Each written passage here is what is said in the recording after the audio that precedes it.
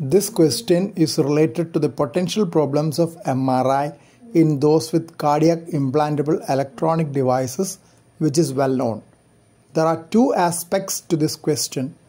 One is regarding the safety of computed tomographic angiography in those with implanted pacemakers and other cardiac implantable electronic devices.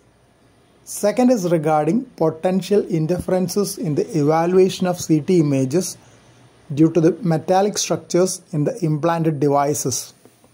Pacemaker is a device used to give regular electrical pulses to the heart when heart zone pacemaker is not functioning well, or if the signals are not conducted down well to the lower chambers of the heart.